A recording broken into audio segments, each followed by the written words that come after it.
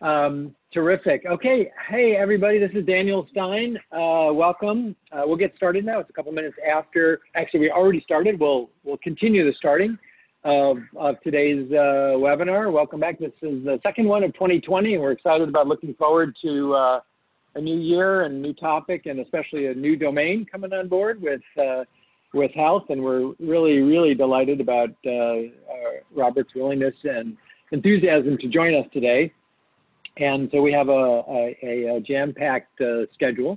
So with that, let me just say, I think everyone's mostly muted here. You can unmute yourself. We're looking for participation and the like. Really excited today about today's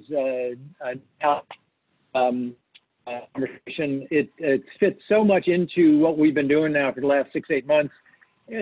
Excuse me, and longer with the webinars and Let's Get Technical. The conversation of NIEM and FIRE and how they work together has come up quite a bit over the last couple of months, and so we're really excited about the opportunity to dive into this conversation, start diving into the conversation today, and see where it's going, learn about where it's going, what the status of it is, and how it can really serve our purposes. And I know everyone on the call is interested in coming to this conversation from various perspectives. So let's dive into a couple of housekeeping things really quickly. Most of this stuff is probably obvious to everybody.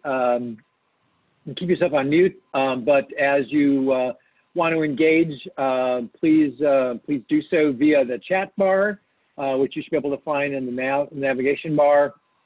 You can write your questions in there. You can raise your hand to ask a question, and if all of those don't suffice, feel free to break into the conversation with something that you want to say. As we all know, hold on one second. As we all know, webinars like this are a little unnatural for conversation, so sometimes it can be a little awkward to bring your voice into the conversation, but feel free to do that. I may lose my voice altogether here. So we are recording the call here, and we will be posting this on the hub, and you see the URL there. I do hope that everyone on the call has joined the hub.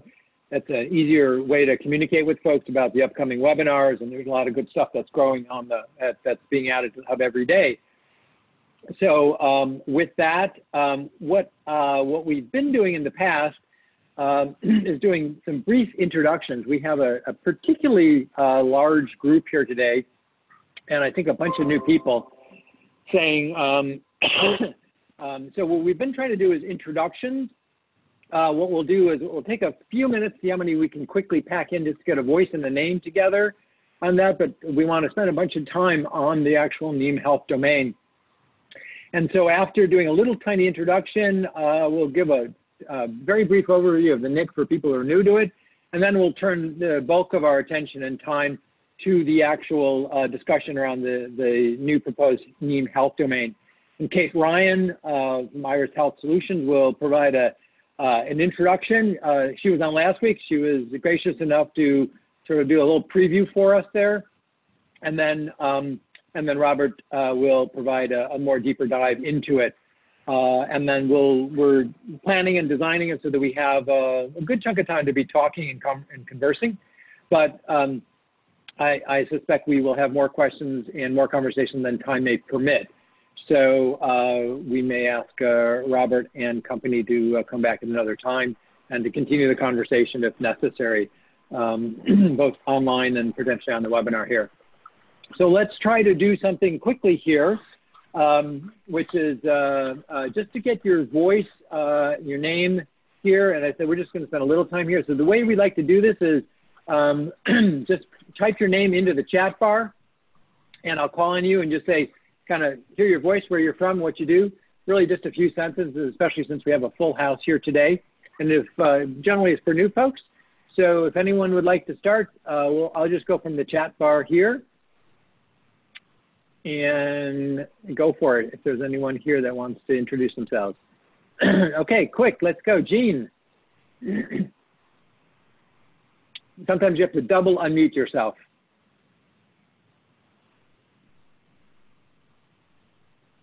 All right, Jane, while you're working on unmuting, Tom Carlson.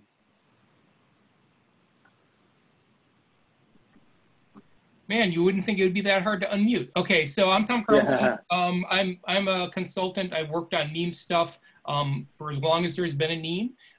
I've worked extensively with the human services domain and its predecessor, the CIFAS domain. I'm very, very interested in the health domain. I'm also very, very interested in the upcoming potential statistics domain. So I'm interested in a whole lot of NIEM stuff. Fantastic. Nice modeling. Gina, are you back? Are you on? Okay, maybe not. I'll look for your phone number and or your name, and I'll unmute you. Jonathan Hare. I think this is more complicated than it appears to be. All right, moving along to John Forrester. Hi, John Forrester here, Program Manager. I'm supporting Kate Ryan and team on HHS and NIEM efforts. Fantastic, thank you. Nikolay. Good afternoon, Nikolai Lipsky, CDC Center for Preparedness and Response. I worked with NIEM for last couple of years, as well as many SDOs for development of health domain, as well as emergency preparedness domain. Thank you. Fantastic. Hey, hi, Seth, welcome. Hi, it's good to hear you guys. Seth Foldy, I've been involved in primary care and primary care administration, public health and informatics kind of iteratively. Worked at local, state, and federal level. Currently at Denver Public Health as the Director of Epidemiology, Informatics, and Preparedness, and involved in our social health information exchange efforts in this community in Colorado. Fantastic. Welcome. Good to hear you again. It's been a while. Carolyn. Hi, this is Caroline Fichtenberg from UCSF, the Social Interventions Research and Evaluation Network. Strongly also involved in the Gravity Project, working on standards development related to social determinants of health for mostly the health IT world. Great to be on the call. Thanks. Hey, welcome. Mylin. Hi, going a little out of order here. Mylin Tufte with the North Dakota Department of Health. I also am the policy chair for population health and informatics at ASTO and sit on the Digital Bridge Governance Committee. Fantastic. Forrest White. Hello, Forrest White from Altarum Institute in Michigan. We're work with a lot of interoperability national standards. I'm following Gravity, as a matter of fact, as well. PASIO project, ELTSS, standards-based interoperability is our focus, or mine at least. Thanks. Fantastic. Sonia Aguilar. Surprised you there, huh? All right, while you're looking for the unmute button, Ginger. Hey there, this is Ginger Zielinski, now CEO of Evergreen Strategic Advisors, formerly the CEO of Benefits Data Trust. Care about all things related to data to increase access and better serve people. Welcome. And I see Terry Cullen on the phone. Great. Welcome. Hi, thanks so much. It's great to be here. Former CIO at Indian Health Service, 25 years as a public health service officer, working mostly now in low and middle income countries with open health information exchange and everything related to health and justice. Okay, great. Welcome. Next up here, let's see, Brian Sadowski.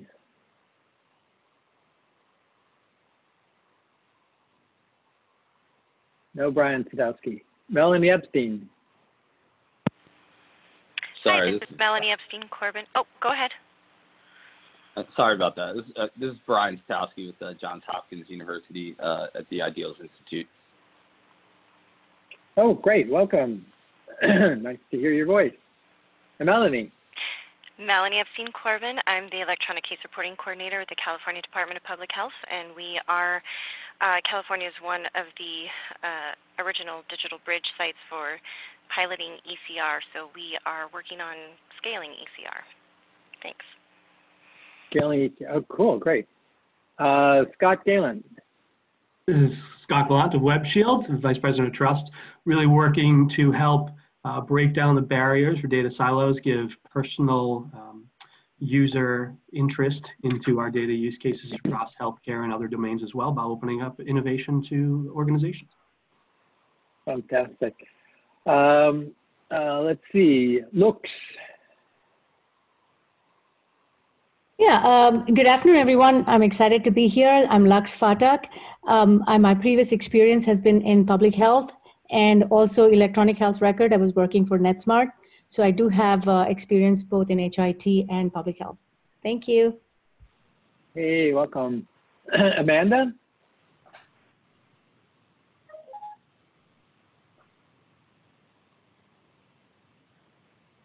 Okay, we're moving right along. An abundance of new participants here. Rim Cothran.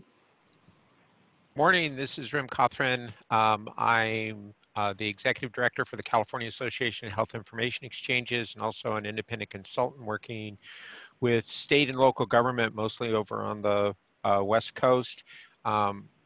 Primary interests are in clinical interoperability, but also in disaster response, social determinants, and do some work in population health and CIE. Great, great, welcome. Craig.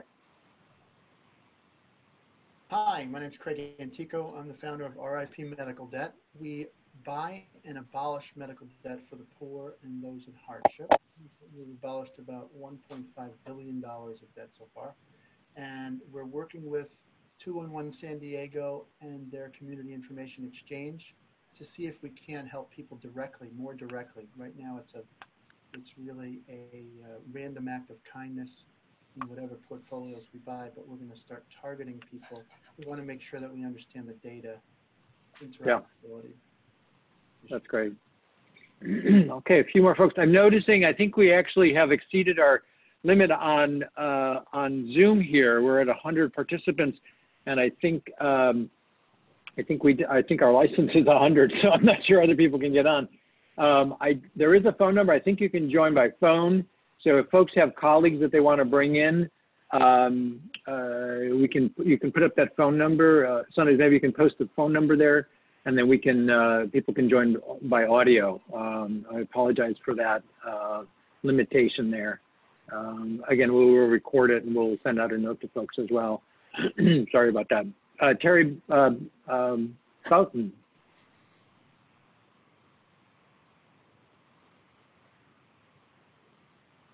Maybe not. Okay. So Daniel, Terry hey. actually wrote in the chat that she's having trouble with her mic. So she's from Senate Health Committee in California. Okay, great. Wonderful. Terrific. Have any other folks here who haven't introduced themselves quickly? This is Walt Pastor, and I'm with EP3 and WebShield, work with Scott Gallant, and we're trying to solve a lot of these data interoperability issues. So glad to be here again. Excellent. Excellent. Great. Hi, Daniel. This is Jean Hall. I'm with CASPR, the Kentucky's Prescription Drug Monitoring Program, and I'm also the chair of the executive committee of the Prescription Monitoring Information Exchange Standards Organization, which is a state-run PDMP standards organization that uses NIEM as the base for its information exchange. Fantastic. Hey, Daniel, this is Chirag Bhatt from FEI System. I'm Chief Innovation Officer. We are based in Columbia, Maryland, and we work with several states and counties in reference to long-term support services as well as behavioral health. So this is very interesting topic, and we've been trying to work on interoperability of those domains with the primary care domains. Thank you. Thank you. Welcome. Hi, good morning. Yep. Hi, this is Sonia Aguilar. I'm a business architect with the California Health and Human Services Agency, and I'm looking forward to hearing more about NIEM. Fantastic. Hi, this is Stephanie Arnson. I'm a product services manager for the Interoperability Institute, which is a newer company within the Michigan Health Information Network, or MIHIN. Excellent. Going once. Anyone else who wants to say hello? Hi, this is Catherine Escobar. I'm the Deputy Managing Director for the NIEM Management Office. Welcome. Welcome, welcome. You've got a nice bass behind your phone there, so we'll know who it is. All right. So I think we can, this is impressive and delightful to have so many people on the call from so many different places. It expands the conversation, hopefully today, both on the webinar and then also online. So with that, we'll get started. Again, folks, I'll put in the phone number here for folks who are not able to get on. I've asked us to send out that message again so people can join at least by phone.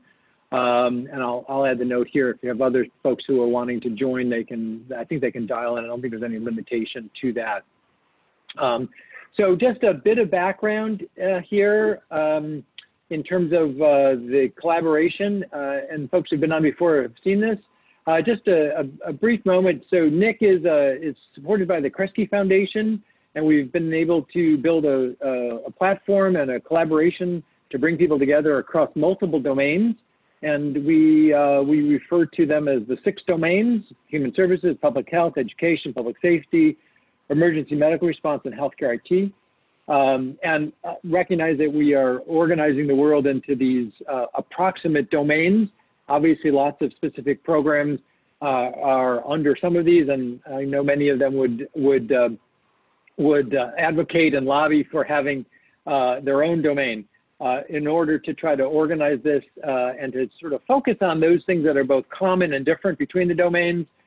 We wrote a paper for HIMSS a couple years ago, which is off to the right here, trying to articulate some of the high-level things that are the same and different so that we can begin to look across domains, both within our domains, but also across domains, and see what ways we can actually expedite that communication. I think today's webinar and others we've had is really exemplary in that regard in terms of trying to really recognize how to share both within and across, and hopefully stop duplicating as appropriate. We refer to ourselves as a community of networks. We recognize that there are many networks out there within the individual domains and programs, and we're not trying to usurp any of those. We're just saying there's a way that the community of networks can come together and more effectively share information over time. There's plenty more to read and see about that, both on the website and in the documentation. But that is really our purpose, and everything we're doing is trying to focus on that cross-domain collaboration, and hopefully we're making some progress in that area. All right, so without further ado, what I'd like to do is shift our focus and attention to the presentation. And with that, I've asked Kate Ryan from Iris Health Solutions to just give us a couple of minutes on a little bit of background, some of it she covered last week, just to set up the broader, wider conversation with Robert. And with that, Kate, are you here and are you unmuted? I am here and I'm unmuted. Excellent. Thank you, Daniel, and hello, everyone. It's great to see so many familiar names and so many new people as well. So I'm Kate Ryan. I'm with Iris Health Solutions. I'm a health IT consultant. And Iris supported an eGov line of business called the Federal Health Architecture for about 10 years, which was managed by ONC as well as HHS's Office of the Chief Information Officer, the Social Security Administration, Veterans Health Administration, and the Defense Health Agency. One of the initiatives that we worked on was the National Information Exchange Models Health Community of Interest. And if you see here from this graphic, you'll notice that there's a number, I believe here's listed 14 domains that make up the National Information Exchange Model. We were not considered a domain because at the time we sort of shied away and thought, oh no, not another standard. And we decided that we weren't going to model anything in a traditional domain and model setting. So we were a community of interest, and how we sort of got there was we started speaking with NIEM community members and potential health stakeholders, understanding what their business needs and requirements were. And we soon kind of found out that what they needed first and foremost was just a forum to start talking about their different questions that they had for health information exchange, education on the world of health IT and the various terminology and messaging standards, and being able to sort of facilitate collaboration amongst the various organizations and domains themselves. So we stood up this community of interest, and we also produced a number of documents that are for anyone to view on the NIEM GitHub site, which we can post that link there as well. The first two documents really serve as educational pieces talking about various standards and protection around health information. The other ones talk about how you can leverage existing health information standards in what's called an information exchange package document, which is how information within NIEM is packaged and is able to sort of enable this enterprise information sharing in a standardized way through various schemas and such. And then we've also took a look at NIEM and some of the domains who have already modeled health elements within their domain. We uncovered about 350, so we've produced an inventory of those and began a mapping of those existing health elements to HL7 and other health IT standards. One thing that we also started realizing as we were doing this work is that we don't think NIEM is going to be used to, send an entire EHR, patient record. There's what we're calling edge case scenarios. So if you want to go to the next slide, we're sort of coining these edge case scenarios, and they are use cases, scenarios and use cases that are outside of your typical traditional healthcare provider setting. And they touch on different NIEM domains such as emergency management, military operations, human services. So here's a few of what we've pinpointed and we thought were real important to the nation that we kind of uncovered. At the same time, the FHA was sunsetting, and that meant that there was going to be a gap, and no one was going to, we didn't know who was going to be leading this NIEM health work. So we started speaking with different organizations and agencies individually, and then we supported the NIEM Management Office back in August of last year to try to identify a new lead, whether it be for a community of interest or if they were going to stand up a NIEM health domain, and thought this may be a good starting point. If you go to the next slide, you'll be able to see some of the community of interest accomplishments, as well as our recommendations to continue that mapping of those existing health elements and that inventory that we created in NIEM, to continue that mapping based off of US CDI, which is United States Core for Data Interoperability, as well as to focus on those edge case scenarios and see how NIEM can be leveraged to address social determinants of health, given that the domains that are in there, as well as a new statistics domain, we thought this would be something fantastic for a new organization to start focusing on. One of the members of the FHA Managing Board, as well as an attendee of that NIEM Health Symposium last August, was Rob Tagalikad. So I will pass it on to him, the main event, so he can talk a little bit further. And Rob is the Senior Advisor to HHS's Office of Chief Information Officer. So I will pass it on to you, Rob. Before I hand it over to you, let me just make one, I just put one slide up here. It's in the deck, that's fine. One of the things that we've done is we've stood up the group on the hub. So, and Kate has agreed to be our curator on this group. And so this is just a screenshot from it. You'll see when you go on that there is a fully functioning sub-site within the NIC, and there's lots of resources, there's a forum, there's events, there's lots of places to add communication, have discussion, post documents, videos, those kinds of things. So I just wanted to mention that up front so that after this call, people can weigh in, they can continue the conversation. We're creating some continuity here for the ongoing conversations and questions and all those things that I'm sure will continue to percolate up over time. And now with that, let me turn that back over to Rob for his presentation. And I want to thank you for taking the time, Rob, and for preparing for this today. Great. Thank you very much, Daniel.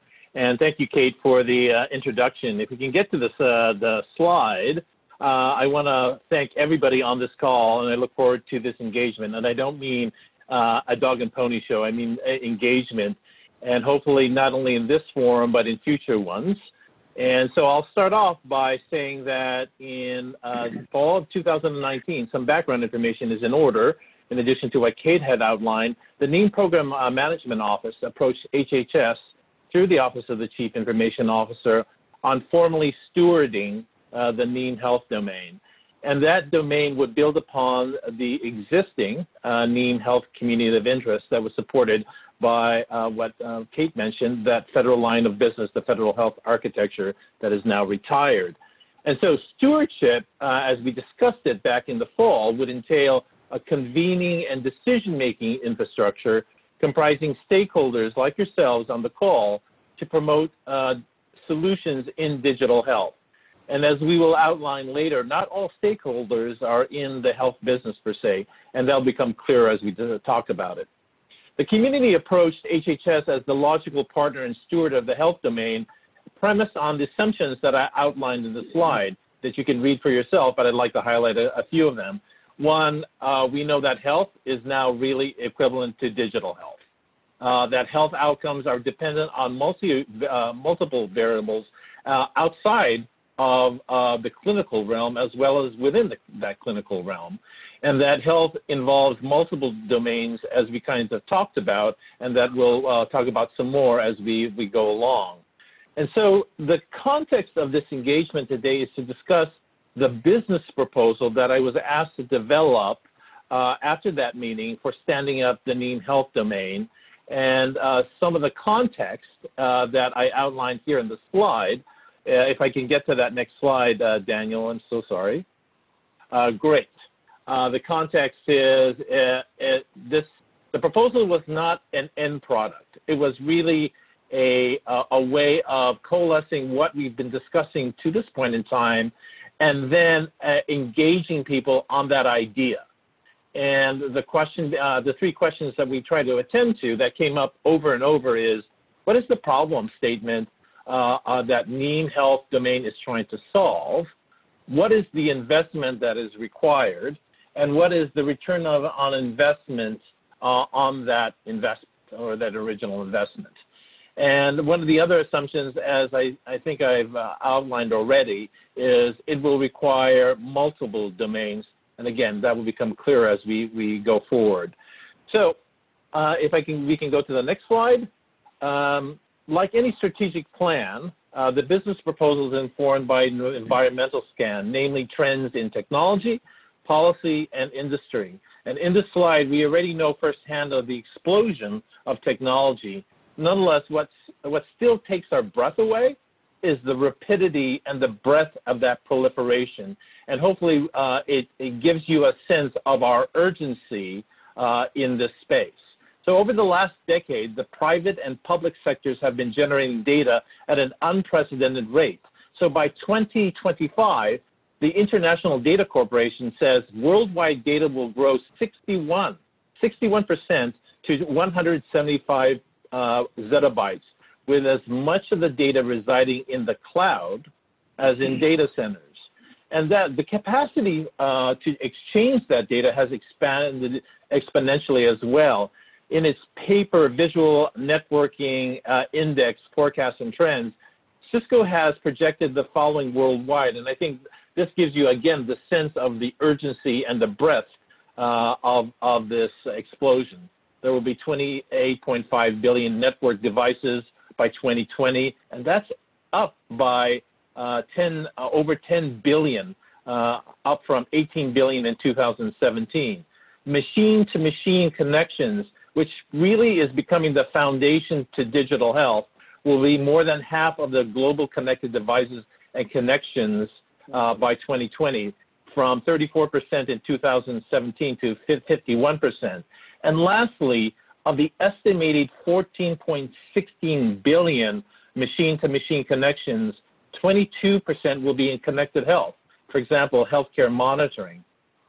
But against that, however, is despite the technological advances, despite these trends, we all know that comprehensive data interoperability frameworks are lacking that would enable local, state, national, and cross-border health information exchange. Next slide, please. So in terms of some of the drivers, I'm not going to dwell much on this. I think most of you are quite aware of the numerous laws that have been passed that have incrementally supported digital health. One, HIPAA and administrative simplifications, and that which required healthcare organizations to adopt national standards for electronic data exchange, and largely this was in support of healthcare payments. Most of you already know the implementation nationwide, as well as internationally, of ICD-10, or the International Classification and Disease Codes, high-tech, which included the Medicare and Medicaid EHR incentive programs, ACA, or the Affordable Care Act, the Cures Act, and TEFCA, and notably, which includes the disincentives or penalties for blocking information sharing. And then what may not be considered health IT, but clearly an influencer in this space, is the Evidence Act, which outlines expectations for government agencies to improve their capacity to engage in data-driven and evidence-based decision-making. So if you look at that whole gestalt or milieu in terms of legislation and regulations, what I'd like to highlight is that over time, digital health is incentivized largely through payment policy under the umbrella of interoperable data sharing. And secondly, the policy trends go beyond the focus of healthcare payment that 15 years ago, but digital health exchange as facilitating health outcomes at the individual and community levels. Again, most of you in the call would already know that. And the other key trend that I'd like to mention, but I won't go into to depth in this call, but I'm sure I'd like to have a future conversation, is the role of social determinants of health. And in its report, McKinsey's report, capturing improved healthcare outcomes and ROI, or return on investment, we look really to the CMS and the state Medicaid programs, for example, the CMS waivers, the 1115 demonstration waivers, and the Medicaid federal financial participation matching funds that help support data and analytics infrastructure modifications related to social determinants of health, or SDOH. So you look at that and you're looking at the incentivizing of digital health and SDOH as part of it, which is not strictly clinical health, or which is not clinical health, but other things. Next slide, please. And so finally, in terms of drivers, I'd like to point out something that was outlined in the Digital Health Consumer Adoption of 2019 by Rock Health and Stanford University, is that there's an overwhelming desire of patients to share that data, but the question is, to whom do they want to share that data? And it's clearly not the big tech companies, but clearly their providers, in order to get them better health outcomes, and quite frankly, at a better price. And then as we look at the cutting edge, everyone has seen the news in the last 3 months, the last 90 days. Amazon, Comprehend Medical addresses issues of unstructured data from EHRs. Google's Cloud's artificial intelligence and machine learning, supporting healthcare organizations like Ascension to improve healthcare experience. so forth and so on. And you just look at the venture capital that is being thrown at, for example, telehealth. And in fact, JP Morgan conference just recently in San Francisco outlines, and I won't go through it here in detail, but please look at their website of where the venture capital is going, and that is reshaping the way that we're doing health, and that is largely digital health. So next slide. So we really come to the core business case, and I think I stated just a few minutes earlier, despite these technological advances, despite the trends, the comprehensive data interoperability frameworks are still lacking in this space that would enable the local, state, national, and cross-border health information exchange. And I'd like to kind of pivot really quickly on why cross-border health information exchange. We're looking now at coronavirus and how that's being proliferated from Wuhan, China, throughout China, and now into the United States. And several colleagues on this call already know that the information exchange in this space is very important. And so, Robert, the context, yes, sir. Let me just jump in here for 1 second. This is fantastic. I just want to ask you just a second about this comprehensive data interoperability framework, which is kind of the holy grail. And I think people are sort of salivating on the phone here saying, oh my God, this is amazing.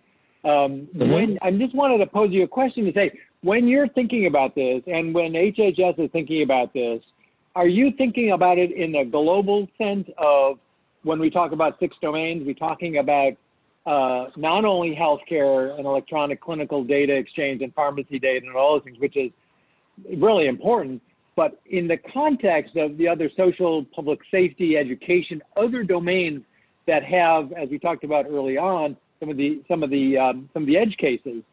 Just if you spend a second helping us think about that a second. Right. So in the beginning, thank you, Daniel. That's a great clarifying question. So the answer is definitely yes. And the yes is we're looking at it from a global perspective on several levels. One is that from a global perspective, like I just talked about, and sharing information between states and different kinds of information, to a global perspective is that it involves multiple domains. So it's not just health and just clinical health. We're talking about public health. We're talking about emergency management.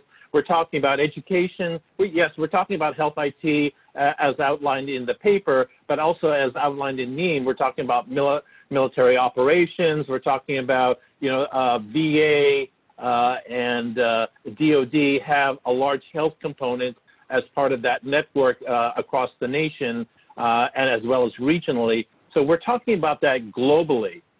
What I'd like to say, and I'll kind of steal my own thunder as we go along, is that while we think globally, we also have to think specifically what are the discrete opportunities here and now, not to boil the ocean, that we can proceed to realize that global perspective. But we have to sometimes, as they say, healthcare is local. Sometimes healthcare is regional. So what are the discrete opportunities? And I hope that answered your question. Yeah, no, I think it's important to hear, as we go through these calls, to reiterate that is part of the framework, because, for many years it was, we'll get to that when we, after we've, fixed healthcare, so to speak. And now with social determinants so much on people's lips, it's finally become a very current thing. Is the action sort of supporting the language as well in terms of recognition, in terms of work, cross agency work groups? Are there people coming together to represent those voices in this larger conversation? Right, and I'd just like to reiterate that the premise of the health domain is really about multi-sector, multi-domain collaboration, because we know, for example, SDOH, your zip code is likely to predict, forecast your health outcomes as much as clinical ones, or even more so. And so those social determinants of health are non-clinical. So when we talk about, I like to just double down on that concept that when we talk about global, that's what we mean. So if we can go to the next slide, that'd be great. So here's the strategy. It kind of segues into our strategy.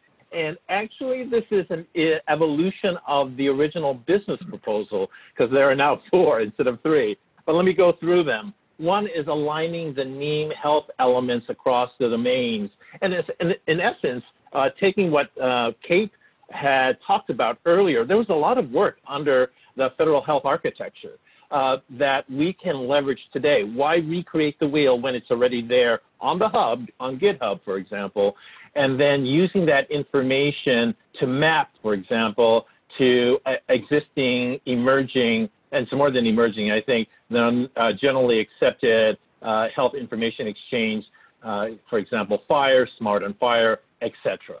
So that's the first strategy. The second strategy is to focus on health information exchange in non-traditional settings or edge case scenarios, because there's a lot of work already being done at the clinical, I'll say, it's not a domain per se, but the clinical domain or subdomain. And so why recreate the wheel, or why duplicate that effort? We do need to have that interaction with that subdomain, if you will, and I put that in air quotes again. But when we talk about SDOH, we're talking about, again, those non-traditional settings. When we're talking about, you know, the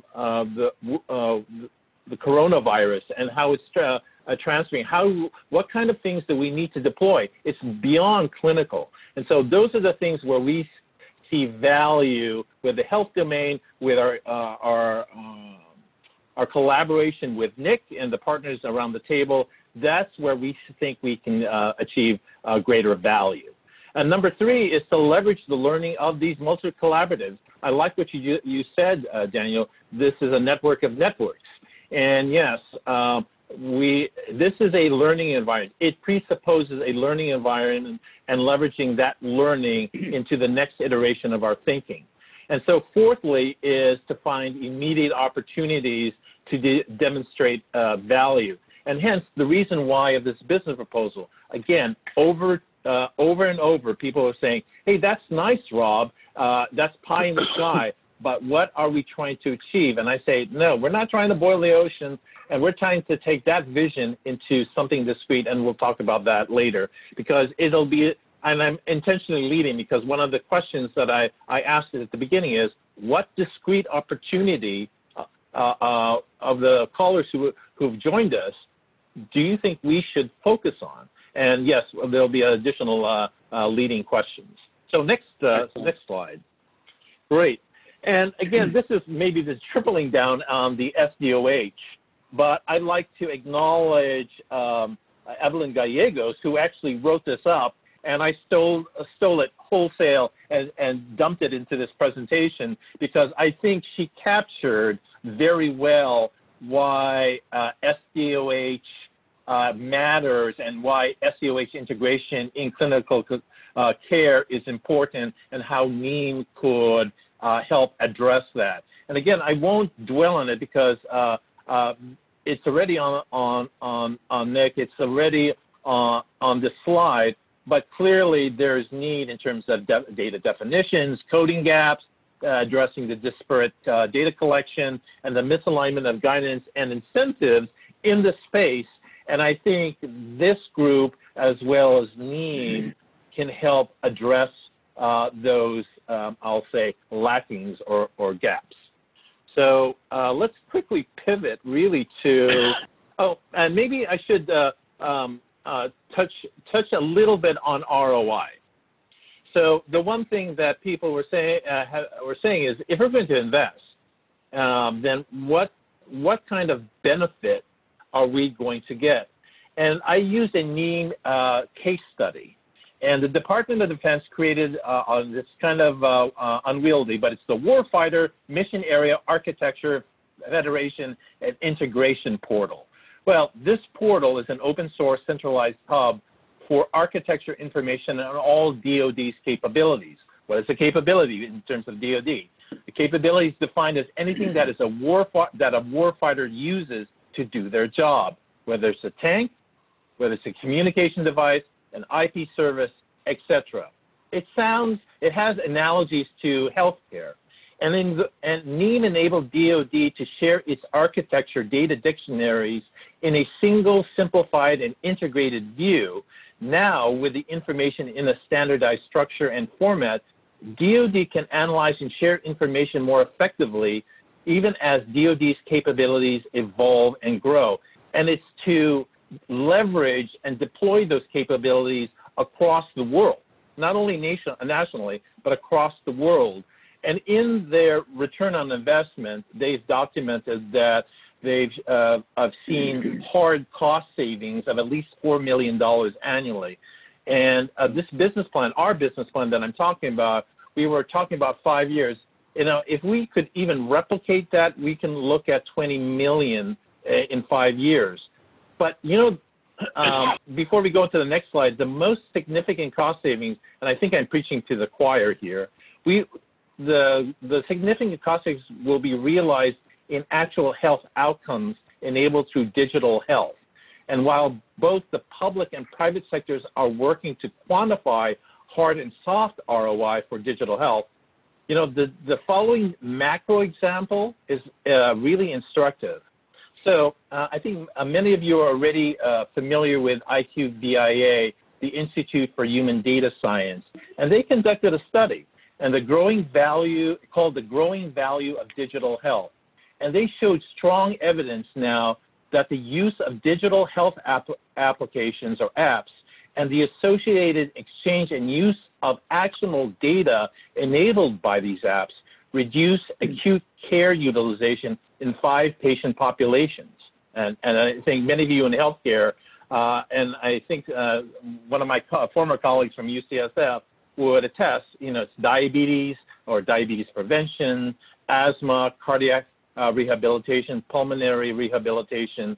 And in just those 5 areas, the healthcare system is estimated to save $7 billion with a B per year. And so I think the promise of interoperable healthcare is possible.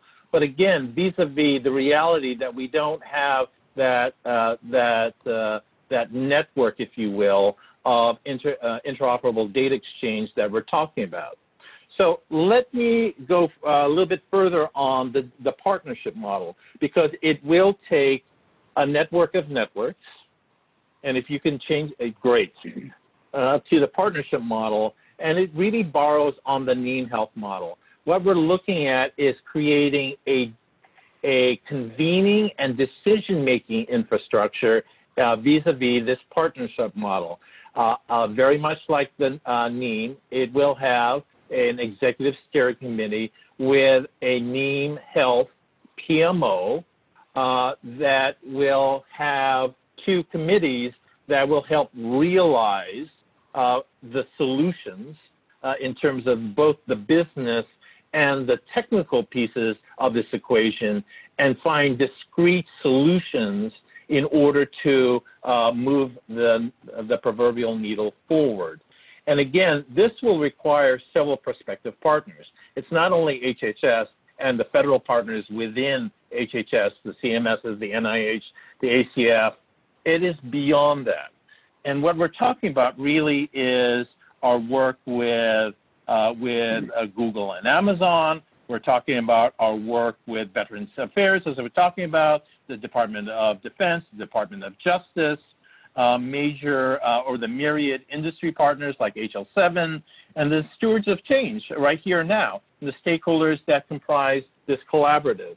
And so, again, we can do a deep dive later in maybe another session, but I think this is conceptually what we've foresaw in this business proposal. And if we can go to the next slide, we articulated a possible roadmap, and this is with our help with our NIEM PMO and with Iris Health Partners. And so I'd like to talk top level about the stages, and then I'd like to talk about some of the kind of ideas. And again, I'd like to reiterate some of the questions. What are we getting right here? What are we missing? And what are the discrete, tangible opportunities to move this forward so that we can actually see, get a return on investment? But we foresaw this over multiple years, stage 1, 2 to 3, and 4. As Kate had outlined, there's a lot of work that has already been done under the former federal health architecture. There's been a lot of work done with HIMSS and stewards of change. Let's leverage that learning and then do the things that we saw in stage 1 and 2. And maybe one of the discrete things is start mapping the NIEM health elements to HL7, to fire, to the things that already exist, as we were talking about in the beginning. And then we would work our way in normalizing the health domain operations.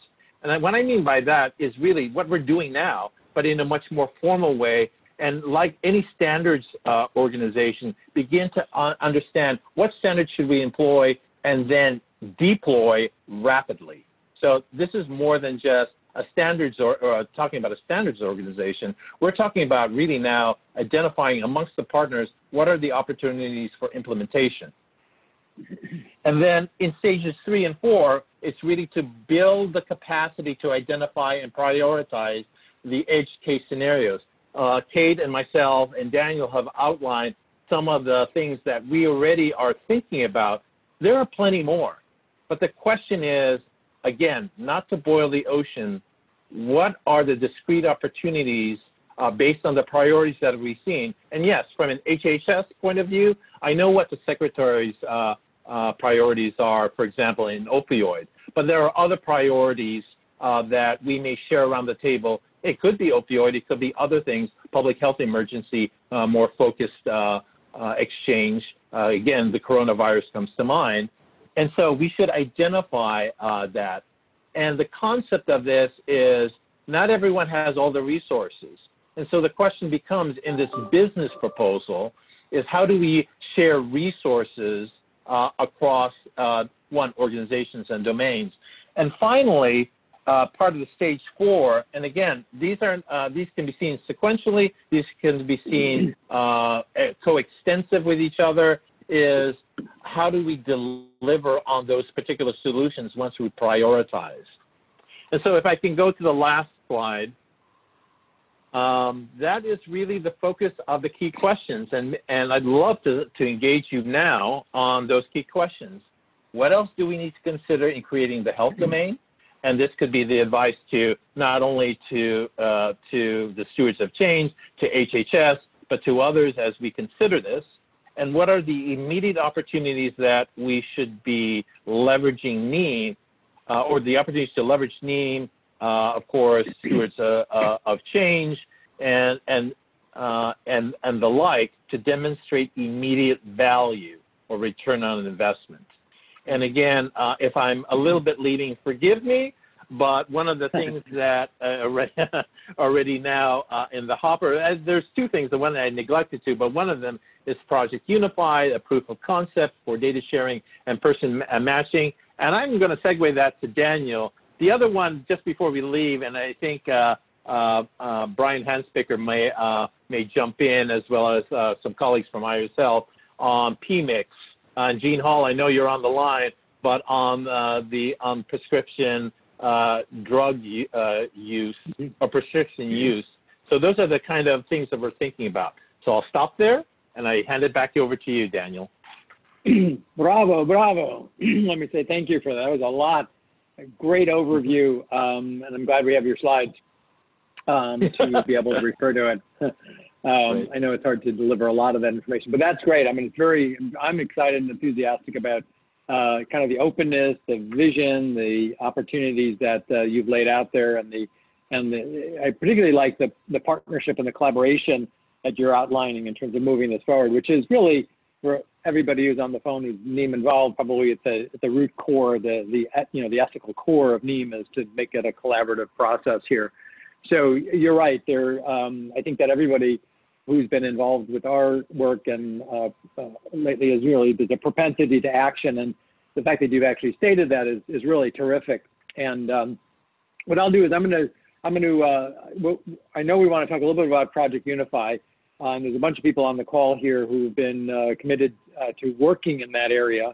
And so we can talk about that as well. But let me just open it up for a second. And I know there's a couple of questions that have come in on the comments here. But let me open it up and maybe actually throw it over to Dave Walsh, if you're on, just to say a few words. I know that you're probably foaming at the mouth, ready to jump in here. I sure am, Daniel. Thank you. So, Rob, I really appreciate everything that I heard. It was a bit like drinking from a fire hose, though. There's a lot of information there. One question that I have, and I'm very active in this Project Unify movement going forward, and our goal is really to build open source frameworks upon which people can build value. So instead of everybody reinventing the wheel over and over again, rather have a foundational framework that people can start from and takes care of a lot of the technical details. Now, one of the biggest things that we're running into, and maybe you could help us, is that to the best of my knowledge, NIEM is more of a data model, whereas FHIR is more about a data model and the standards by which you communicate that data in a secure manner. So one of the questions that I had, and this is going to be more and more relevant as we see things like the coronavirus outbreaks, the real-time nature of exchanging this data is going to be more and more important. So as you look at NIEM, are you aware of any initiatives to transport that data and to address the security that's going to be needed in the transportation of that data? Well, I am only aware, and this will round back to Project Unify. I have seen certain things that I've seen in terms of Project Unify. I've seen things that, for example, and hopefully Brian Hansberger later on could talk about the PMIX architecture. And yes, I understand what we're talking about in terms of the data model. And for me, and correct me if I'm wrong, Kate, and others from NIEM, it's more than a data model. And so I think what this is Brian. Go ahead. Go ahead, Brian.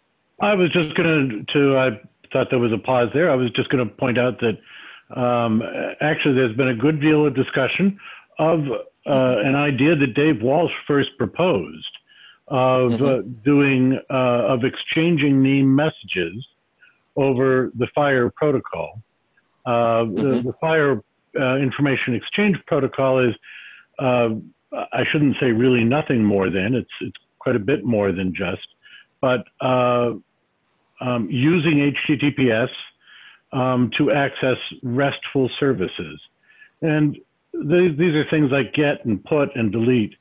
And this is the way most of the NIEM implementations that I've seen in the past have actually been implemented anyway. So it's not a big stretch to assert, oh, sure, we'll do NIEM on FHIR, or even better, NIEM on SMART on FHIR, where SMART is a set of agreements on exactly which authorization authentication services you'd use in order to exchange or get access to the information.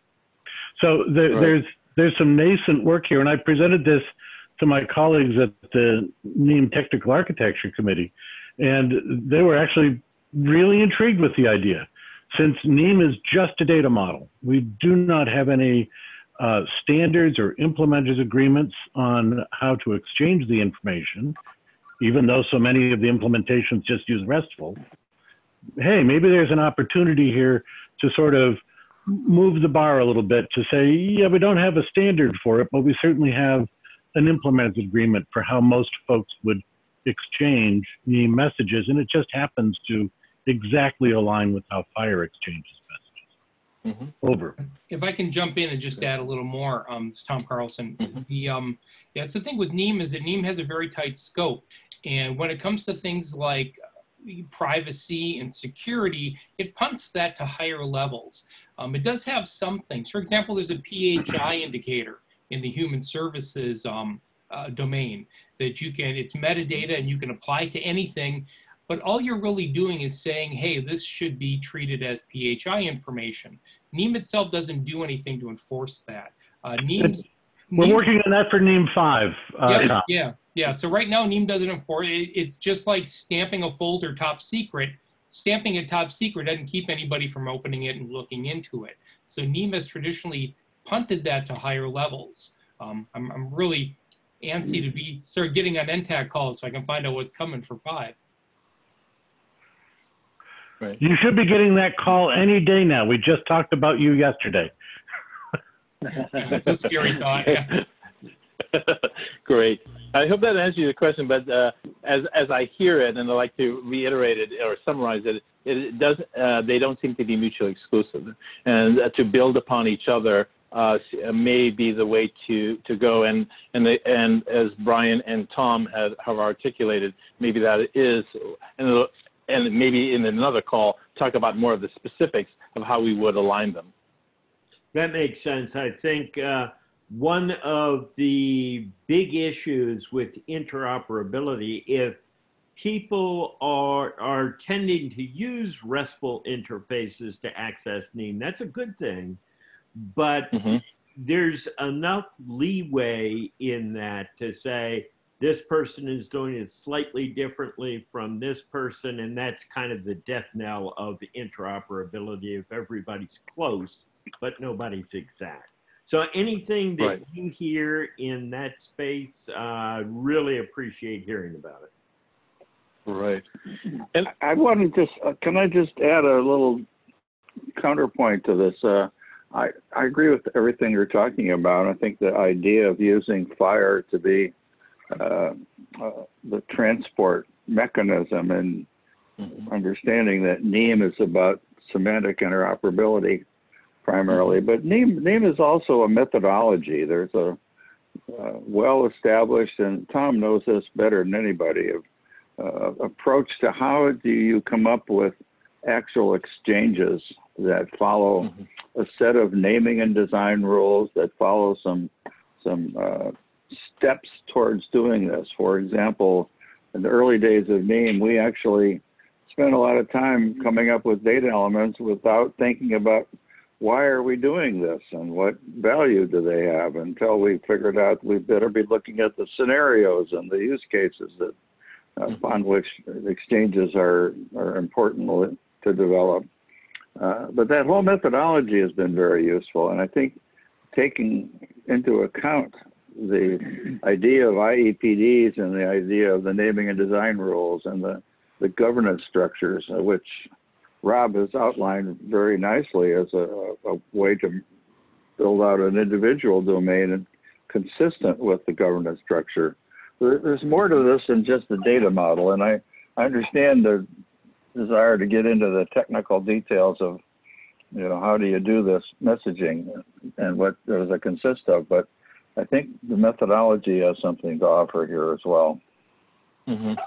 And I'm glad you mentioned the methodology, and that was my point. It was more than a data model. It is the methodology, and sometimes the methodology can help with, I'll call it the madness of interoperability. And so I think that's something to look into as well. And again, and they're not mutually exclusive in terms of governance or in terms of data and data exchange. Throwing it back to you. So I'm just leaving the space open for others to jump in with comments or questions. Yeah, this is Sonia Kim with Alexandria Consulting. Robert, when you were speaking about, ROI and working from a global perspective, I was just wondering your stance on, as far as you were saying the proliferation of data and new technologies, what is your stance on supporting more open source projects? Because I mean, if you're talking about integration, embracing open source would, you know, help in that regards, because you're basically addressing the fact that when you're dealing with closed source software providers, sometimes they have a business objective to, you know, not necessarily integrate with other systems, and so it's almost one of these things where there's a proliferation of technologies, and yet the integration aspect is being hindered. So, you know, when you're talking about ROI and then really pushing integration, you know, the support of the source, I would think would be much more embraced, but I don't see a lot of that happening. Right. You know, so my position is really where I see you know, where we've gone legislatively, and I happen to agree philosophically about open source, and so that I want to make an emphatic statement, I guess, that what I articulating here is really a reflection of where I think both, by and large, industry in this interoperability space, and I'm not talking about vendors per se, and like groups like this have been advocating, and so that both that philosophy and that practice, that would be my position. The question becomes, I understand that what really, and I have yet to see this really, because I remember a case study, which I haven't outlined here, but I'd like to share maybe in some different forum or maybe in writing and share it on the hub, is where NASA had looked at, you know, two things, and I'm struggling to remember the details, but it was basically open source versus not. And the cost savings, the hard cost savings, was on the former, where there was open source and the use of that. And so if I can share that later on, but there are some specifics, and they engaged, I believe either was Booz Allen Hamilton or even McKinsey, in helping them articulate very clearly those two cases and the return on investment. And again, identifying where, and I believe, and this number is, for every dollar spent, there was $1.14 in savings. And so 14% was pretty good in terms of, you know, when you're talking about NASA and the kind of spending that they do. So I'd like to share that, but that would be my perspective. Or Rob, that would be a great thing. That would be a great thing to put on the new NIEM health hub, and as a potential blog article for it. And with your approval, I'm willing to post some more details from your talk on that NIEM health blog as well. Very good. Thank you. Yeah, and to your open source comments, Rob, when I look at open source, I kind of look at two versions of it. One is that it is a place where companies who are tired of their software and still feel that some people get value of it, retire their software to. And the other is a very active community. So I think its value proposition really falls into the category of having a vibrant community who is adding to it, who is implementing it, and so forth. So as much as being able to get the bits off of Git, that's one thing, but having a community that continues to understand what the issues are, enhances it, supports it, and so forth. I think that's our key to going forward with Project Unify. Right.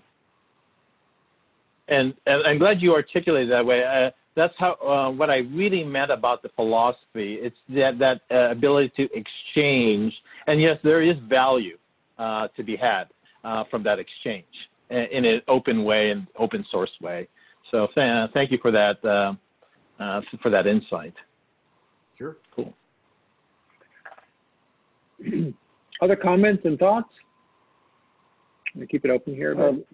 This is Paul Wormley again. Rob, answering your first question, what else do we need to consider in creating the health domain? I think nothing beats getting people's attention than demonstrating the value proposition that along the lines of what you talked about. And in your strategy, I think early on of actually creating, however that's done, some kind of actual on the bricks demonstration of interoperability, for example, and using connecting people that are using NIEM versus those that are using FHIR or some combination thereof, to show that power and then to collect real data on the ROI, so that's what the rest of the country will follow. And I think the more you can build those demonstration projects into the early stages of your strategy, the IAPDs are important, but so is finding some place in the country to test it, and not to just do alpha tests, but also beta tests where you show the replication potential and the scalability of these kinds of exchanges.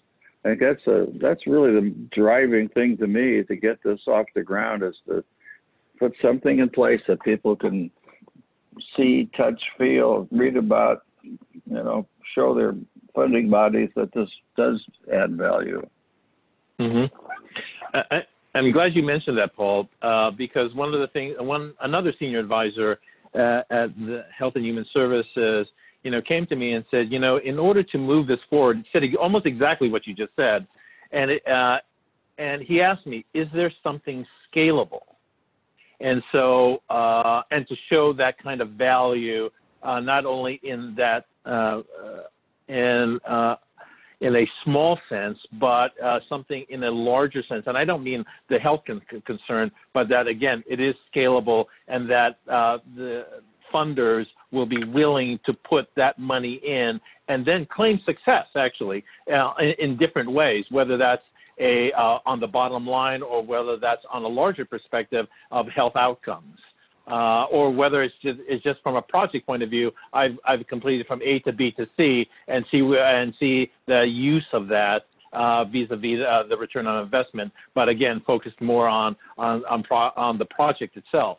So I think all those things, the way that we articulate value, can be had. And so again, I think as part of this conversation, as part of this ongoing conversation, is to begin to hone what are those immediate opportunities to show value and scalability, as we just talked about. So cool, thank you. You're going to wait to say anything else here? Eric just posted a question. Robert, I don't know if you see your chat open here. I could read it, but it's yes. Let me a thoughtful comment from Eric. I see the utility of using FHIR APIs verbatim for communicating clinical systems, but how would strict FHIR? Well, that's interesting. Yeah, so beyond FHIR. So I don't know, quite frankly, I don't know the answer. I do know the question, and I do know the problem. Because one of the things, and forgive me if I'm dichotomizing this, bifurcating this unnecessarily so, but I see the value clearly in the clinical realm and FHIR and SMART and FHIR. And so where I'm coming from a question of how do we do that in non-clinical settings, particularly in the edge cases that we're talking about. And so I do have, it's a question, and I can't answer that other than I think when we talk about FHIR vis-a-vis NIEM and other things, I think we need to answer that question, that problem, when we talk about healthcare at the edge. And quite frankly, my perspective on this is, I know I'm getting some feedback from somebody in the background. Yeah, hang on. But I think I was just looking. Yeah, go ahead. Cool. Great. what I see is, oh shoot, I just lost my train of thought. Let me try to recapture it.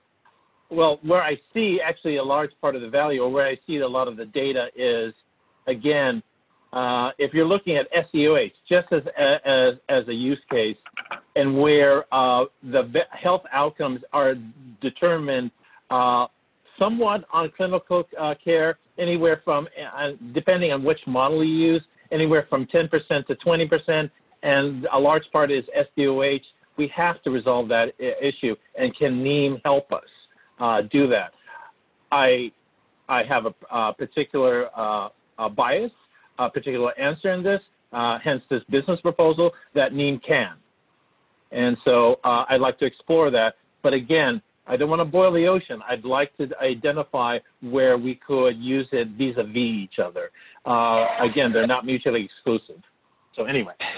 Yes, Eric Yan here. I posted the comment. Yeah, I definitely feel whenever you're communicating with a clinical system, and I think SDOH, even if it's not pure clinical, it could be, you know, public health or such, I think falls under some sort of FHIR usage. But I'm just really concerned about, you know, broadly speaking, you know, saying NIEM usage through FHIR as a general purpose tool.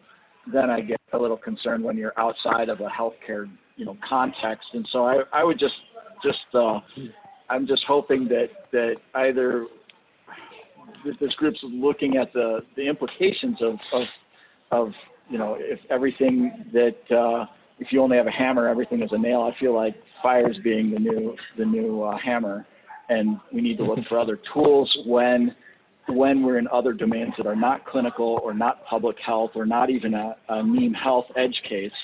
And so I just, but obviously this presentation is exactly about that. So I feel like I'm kind of changing topics. I just want to caution people that, you know, if we're talking with a HUD exchange with ACF, and it's maybe, or maybe something with courts and education, you know, there's no need for a patient observation perhaps, or necessarily one, or, you know, the way they may structure their case plans in a social work context might be very different from anything, you know, hospitals or public health would encounter. That's my only point. I just was hoping to scale FHIR to its healthcare related focus, not NIEMify FHIR in general. I've seen other problems, you know, just going through the FHIR APIs, I just kind of cringe at trying to shoehorn everything NIEM does into that API. Right. I think point well taken, but I'd like to you know, bring us back to why we're doing this. Well, at least I know why I'm doing this. I mean, I come from not a health, I mean an IT background, but from a health background. And I come from a time working in the HIV/AIDS epidemic, and one of the standards of care was that we had to use a community of services that were not necessarily clinical in order to ensure the survival of folks with HIV and AIDS. And so as a person goes from one setting to another, whether that is a health setting, a mental health setting, whether that's public health, whether that's community health, and then also different payment settings, how do we track a person to ensure the kind of coordination of care and therefore related to health outcomes and positive health outcomes? How do we do that? And so therefore using that, and I don't mean to NIEMify or FHIRize NIEM, I think we have to be clear what the value is vis-a-vis each other. I get that point. But how can we ensure that person, as that person crosses settings of care, and whether or not a more personal information is required or not, but regardless, and maybe this goes to the question of do we need a patient identifier or a person identifier as they cross these settings? How can the health domain and these multiple domains address that?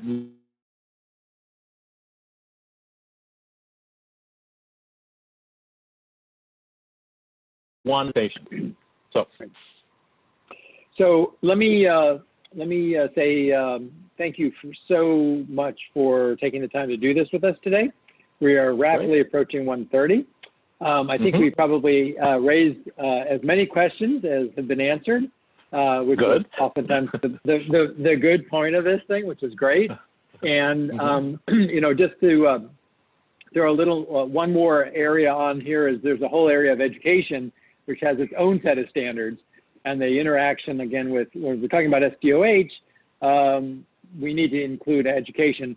And even within the early care and education field, home visiting, or early ECE world, there's a lot of conversation around, you know, working to exchange that data through evidence-based practices up through the state and then up to the Fed that we've had some involvement with. So, you know, the conversation is certainly broad, and I appreciate your sort of your global perspective on this.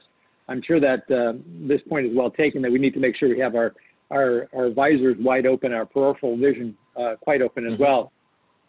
So I'm excited about the conversations that are going to ensue on this, and I'm going to extend an invitation to come back soon. And I think one of the things we can do is on the hub again, we can start to pose some of these very technical questions or some specific questions and dive into them a bit. If you're okay with that, Rob, we'd love to do that. Great. Great. Absolutely.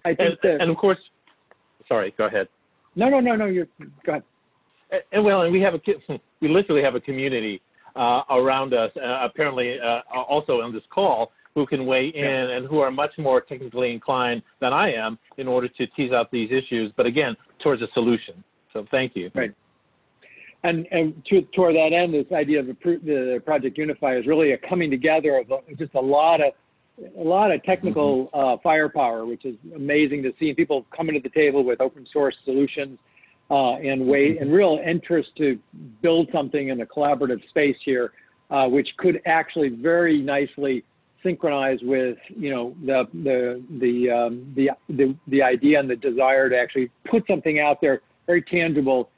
And we ought to look at, you know, ways that some of the existing federal initiatives that are now continue to roll out, whether or not it's integrated care for kids or some of the accountable health communities and some other things, which are all going to be addressing these same issues. They're all going to be dealing with data exchange. They're all going to be dealing with confidentiality. You know, a lot of these topics are very similar.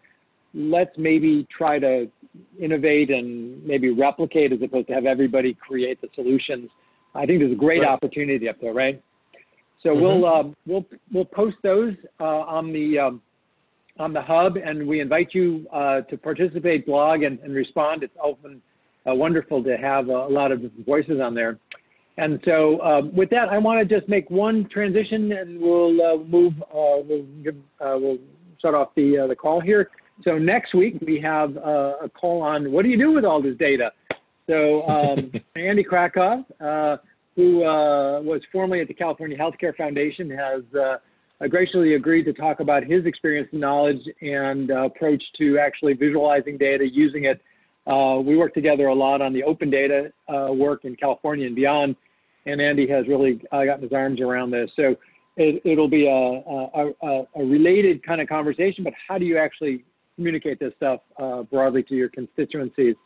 And as I said previously, we're now putting together other webinars for the rest of the year, well, up through in April and May, and on social determinants, on some of the other technical factors that are going on, some of the clinical, some of the federal initiatives on ONC FAST and some of the other ones. And so we look forward to everyone's participation, thoughts, involvement on it, and your commitment to the time and energy here. So with that, I want to thank everyone, and we'll see you next week at this time, if not on the hub before that.